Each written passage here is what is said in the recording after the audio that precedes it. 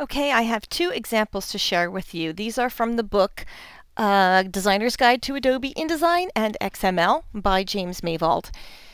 The first example I'm going to show you uses a text frame that is linked to other text frames. Using the root element, I'll right-click, import my XML file, and actually I need to go into these book files here and choose my XML file and click Open. I'm going to just select these three options in the XML Import Options dialog. Clone repeating text elements, which will make it clone as many times as necessary to import all the data.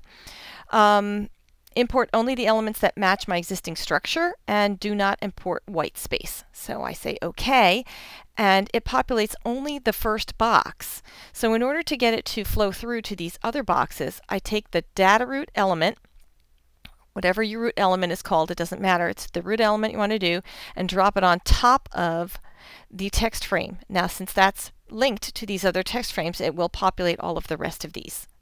So that's my first example. Second example is here.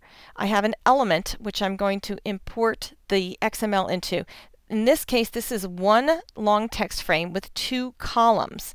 And I don't have individual text frames. I just have one large text frame with an anchored object for an image. In this case, I will right-click directly on the element, import my XML file. This is not the right one. I need to go up here actually to this file. And again, I will select the same options that I did the last time. Click OK. And here you will see it automatically populate all of these pieces of data because there's enough room for it to do so. So I hope this helps you out a little bit, and good luck.